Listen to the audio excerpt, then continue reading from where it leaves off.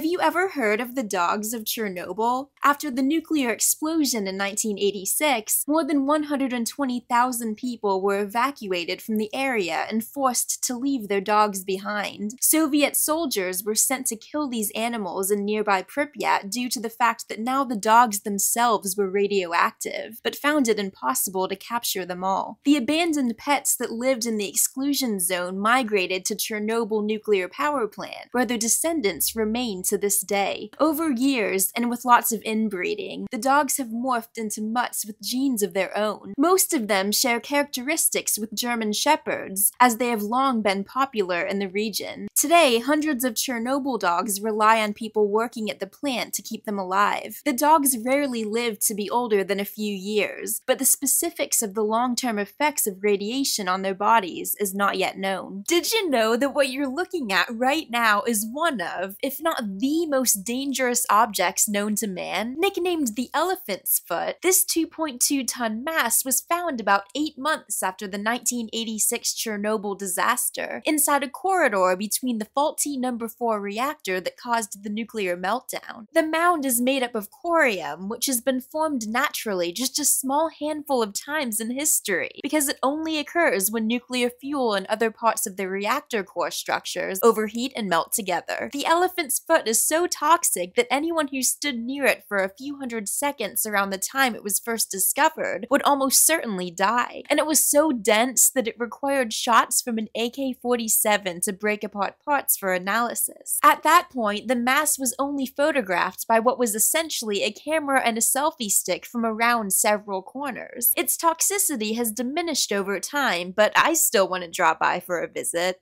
Did you know that sunflowers have been used to clean up radioactive materials, like those released in the atmosphere during the Chernobyl nuclear power plant disaster in Ukraine in 1986? On that fateful April day, the plant's number 4 reactor, which had a flawed design and was operated by someone relatively untrained, exploded, releasing 50 tons of hazardous materials including metals. And you'd never believe it, but sunflowers can actually extract these metals from deep in the soil, purifying the area around a nuclear disaster. It's the same reason they were planted near the Fukushima disaster site. Once the sunflowers are grown, they're safely disposed of after plant material and the toxic material are separated, and the toxic metals can be safely stored underground.